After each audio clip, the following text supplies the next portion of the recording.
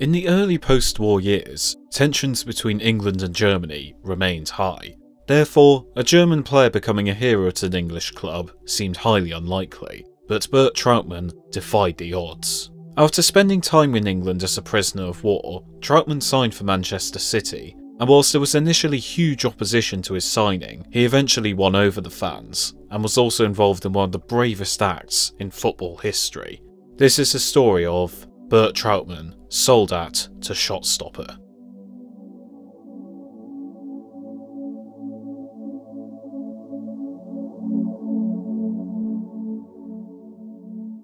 Bert Trautmann was born in Bremen on the 22nd of October 1923. He showed great athletic ability from a young age, and after joining the Hitler Youth, he was awarded a certificate for athletic excellence, signed by German President Paul von Hindenburg. He worked as a mechanic at the start of the Second World War, before joining the Luftwaffe as a radio operator, and he was then deployed to the Eastern Front as a paratrooper.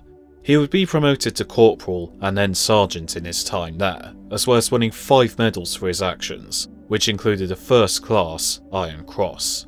Towards the end of the war, he was captured, as one of only 90 survivors from his regiment of around 1,000, and he ended up as a prisoner of war camp near Cheshire. Football matches would often take place at the camp, and Trautmann initially played outfield. However, during one game, he was injured, and decided to switch positions with the goalkeeper, a position Trautmann would end up sticking with. Trautmann would spend time working as a farmhand and a bomb disposal expert near the camp, and when offered repatriation to Germany, he turned it down and decided to stay in England. Trautmann's footballing ability had not gone unnoticed, and in 1948 he joined St Helens Town, where he would meet his future wife, Margaret Fryer, the daughter of the club's secretary. Trautmann impressed for St Helens, and his performances helped to draw high attendances for the club. He helped the club gain promotion, and among those turning up to watch him play were scouts. Legendary Manchester City goalkeeper Frank Swift retired in 1949, and so the Sky Blues were in search of a replacement. Manchester City offered Trautmann a contract, which he accepted.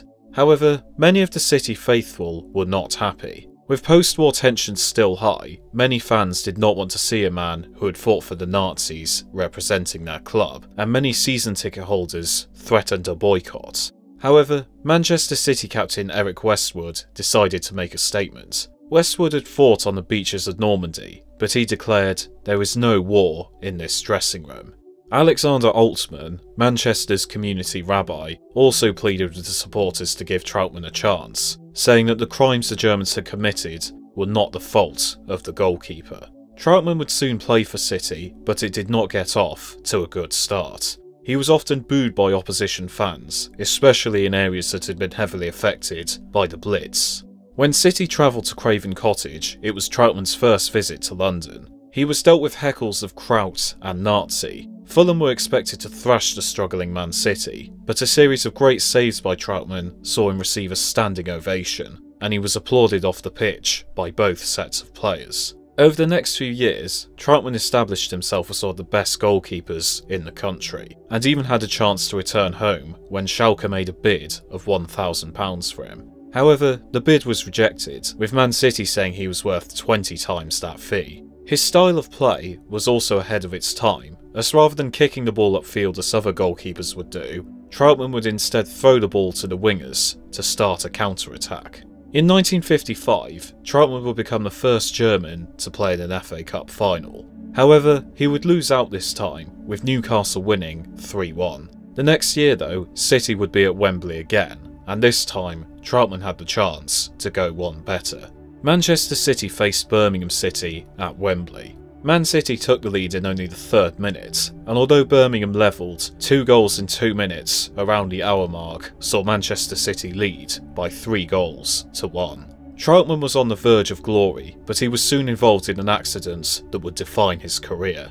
With 17 minutes to go, Birmingham striker Peter Murphy was played through on goal. Trautmann dived at Murphy's feet for the ball and was hit in the neck by Murphy's right knee. Medical staff rushed onto the pitch to check on him. Trautmann was dazed and in a lot of pain, but with substitutes not yet being introduced, he would have to carry on. City held on to their lead, and Trautmann was an FA Cup winner. He He climbed the Wembley steps to collect his winner's medal, where Prince Philip remarked how crooked the goalkeeper's neck appeared to be. Trautmann went to the club banquet that night and expected his pain to heal with rest. When it didn't subside, he went to a hospital the next day, where he was told that he was fine.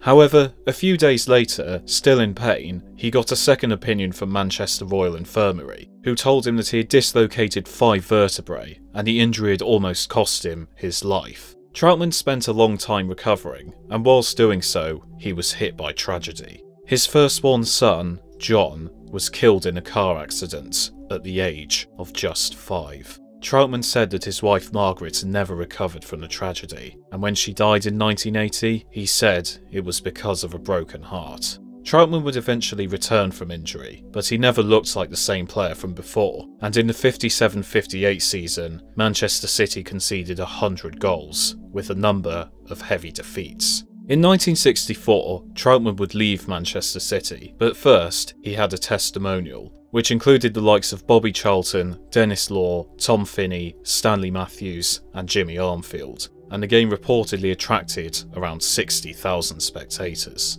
He played a few games for Wellington, but after receiving a red card, he never played for them or any club ever again. Trautmann never played internationally due to being based in England, but after retiring from playing, he gave coaching a go. Starting off at Stockport County, he became something of a journeyman coach. After spells managing teams in Germany, he was asked by the German FA to help develop football in countries lacking of footballing infrastructure. This role saw him have spells managing the national teams of Burma, Tanzania, Liberia, Pakistan and North Yemen. He was also awarded an OBE for his role in developing Anglo-German relations in 2004.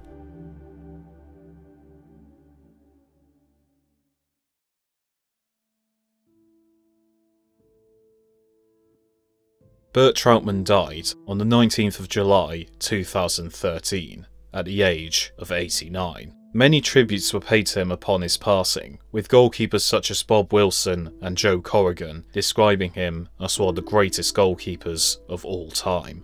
Bert Trautmann was a pioneer for footballers. He overcame the hatred he was initially presented with to end up becoming adored by the Manchester City fans, making a grand total of 545 appearances for the club. He bravely fought on in the cup final, having faced an injury that could have killed him, a moment of courage that is unlikely to ever be replicated in an age of diving and simulation. Trautmann serves as a vital figure in football history, rising above the hatred to become a legend of the game, and through doing this, and helping Manchester City win the FA Cup with a broken neck, he will forever be known as one of the greatest goalkeepers in the history of the English game.